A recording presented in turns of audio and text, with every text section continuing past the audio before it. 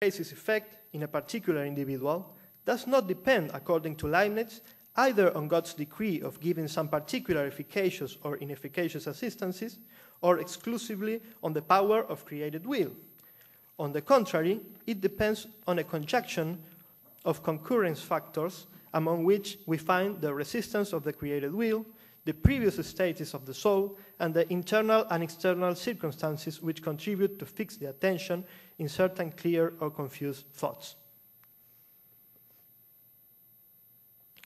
All of these factors ultimately become unified and connected to each other in the total order of things that God decided to create.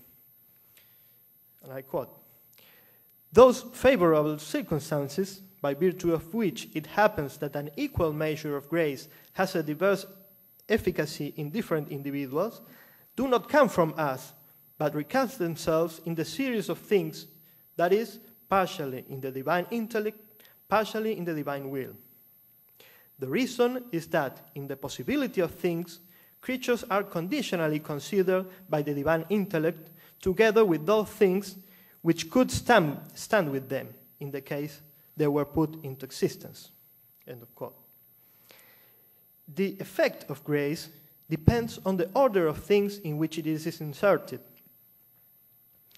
That is why God's decree to give certain particular graces must be taken from the complete order of things which God had chosen among the infinite possible. So, the interpretation of the sentence, "God wants every man to be saved," as an expression of the divine will of giving everyone the sufficient grace, allows ascribing a real effect to the antecedent will in a way that saves its seriousness. By virtue of God's universal salvific will, in the actual series of things, which is the most perfect, every individual has the sufficient grace, internal as well as external, to be saved, in the case they wanted to. Although it is certain and determined that some of them will not use such assistance. Although the antecedent will of saving everyone does not obtain in all cases its ultimate target, or its full effect, it obtains at least an immediate effect in every individual, the presence of the distinct thoughts that are in their souls. However, this effect is diminished or muffled to a certain degree in each of them. These limitations, which determine the series of perceptions and volitions of each substance, come from the individual nature and from the reciprocal accommodation within the totality of the universal order, which is the only object of the divine creating decree. So, Leibniz's notion of sufficient grace becomes perfectly reducible to the fundamental principles of NC and UCD, which rule the whole question of predestination.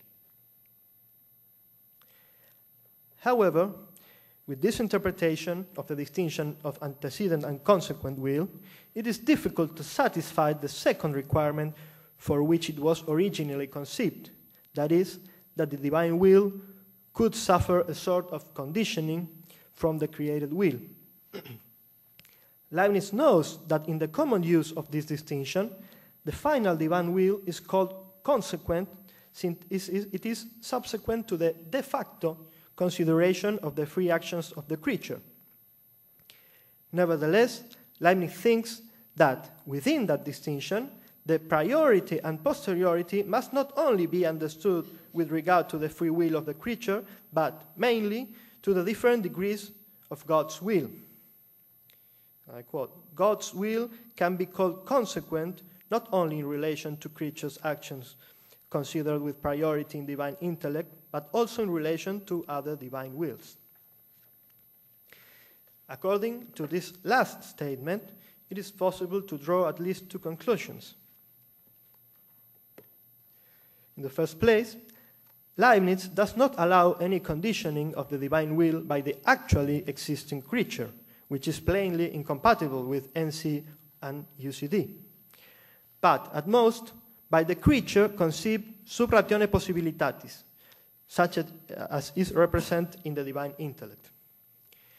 In the second place, the only thing which can put some real obstacle to the divine will is not the actual free will of the creature, but other incompatible divine antecedent wills, as a result of which the final outcome is produced due to the prevalence of the will following the strongest reason.